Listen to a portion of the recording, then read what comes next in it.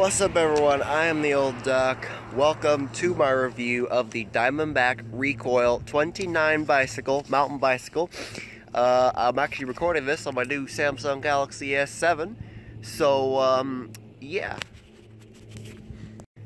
Okay, so I noticed that a lot of people were still commenting on my review of the Kent 29-inch mountain bicycle. I did a review of that a few weeks ago, or a couple of months ago actually, and I said at the time it was a really great bicycle because it was literally like my very first mountain bicycle. And I say mountain bicycle, not really a mountain bicycle because it was a Walmart bicycle. And those trails up there, which by the way I just got back from riding on, it got destroyed on it. Not destroyed like totally destroyed, but it kept having issues, problems, derailleur coming loose, everything. So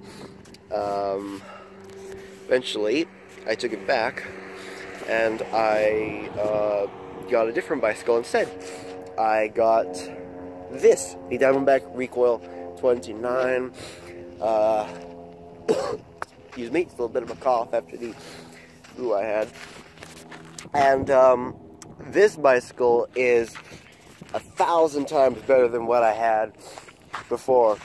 The Shimano Acera, I think I'm pronouncing that right, derailleur that's on here, it shifts perfectly. I haven't had any issues with it. Sometimes it comes loose, a little screw here kind of needs to be adjusted sometimes, but it's really no big deal. I actually adjusted it myself last night before I came out here. Like I said, I just got back from a ride. So it shifts perfectly. I haven't had any issues with that. Neither have I had any issues with the front gear either.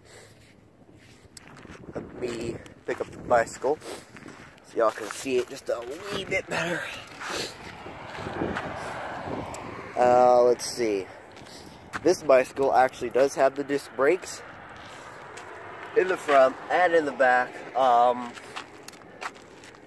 knew it was a Tektros Aries disc brakes.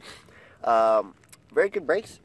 I actually tightened up the back brake myself last night. I did a lot of stuff on this bike last night before I came out today. Yeah, the disc brakes in the front and back work perfectly. This middle shock here, which I'm wanting to because the bike with my foot, because the bike has no kickstand. I loosened it up a little bit because I like it to be a little bouncy. I know some people like the hardtail kind of ride, but I prefer it to be bouncy personally. And yeah, the front shocks I think need just a little bit of adjustments because I can do it with the camera in my hand. It doesn't really work. But I think I need to adjust the front shocks a little bit, but that should be easy. I just have to adjust the little screws that are right there. And the tires are these Kendra tires. I haven't had any issues with them either. They're good tires.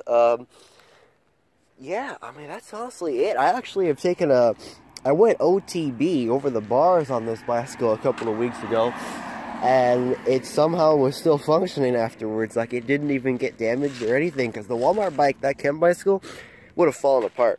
But this bicycle, it just takes a licking and keeps on kicking. So, yeah, like I said, this is a great bicycle. We got it for 600 bucks, and it was a great buy. It really was. It's a good bicycle, good solid bicycle. If I recall, it weighs a little over 30 pounds. It's not, it's not too heavy. I can lift it up with one hand, but it's not the lightest bicycle in existence either. But, you know, I haven't had too many issues because of that. And the seat, now the seat is not the most comfortable seat ever. I think I might change the seat eventually at some point. But I guess these seats aren't really made for comfort because it's a mountain bicycle. It's not like a cruiser. So I don't know. I guess maybe that's just part of the package.